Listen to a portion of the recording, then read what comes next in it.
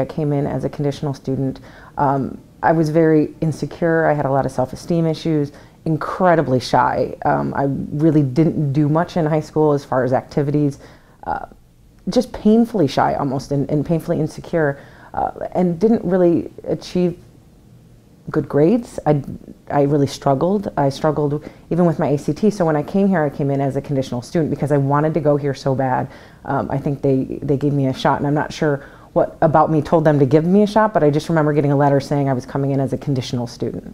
And they discovered quickly at the Learning Resource Center here that I was dyslexic. And I spent a lot of my freshman year working on the computer, working with professors, just working with people on how to work past it. You know, it wasn't something that I could get rid of, so it was how can I identify how to live with it.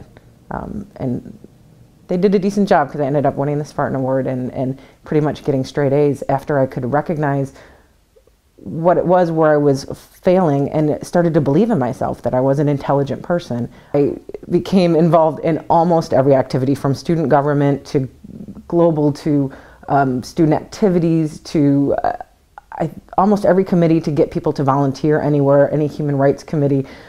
It was kind of insane, but I had come out of my shell tenfold. I was working at Hesed House. I had worked with the poorest of the poor here in America. I felt like to really get an experience I wanted to know what it was like to work with the poorest of the poor with absolutely no resources. I researched organizations and found one that was called Visions in Action. And what they did was take people who had their graduate degrees, and it wasn't necessarily just social work.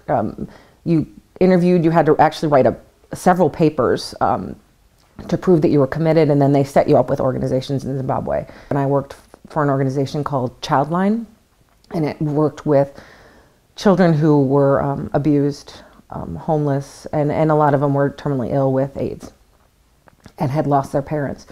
So I stayed there a year and volunteered and worked with them, and then came back.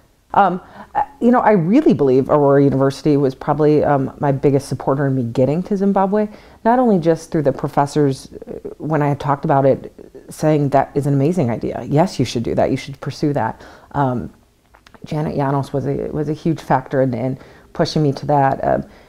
Not only that, they did some fundraisers. Our 7-year-old, as we were driving into campus, said, "Wow, I want to go here." And we both smiled and were like, "We hope you do, baby." And we've even started the college fund, and we call it the AU fund. So they can go where they want. But we're kind of hoping they come here because it was such a great experience for us.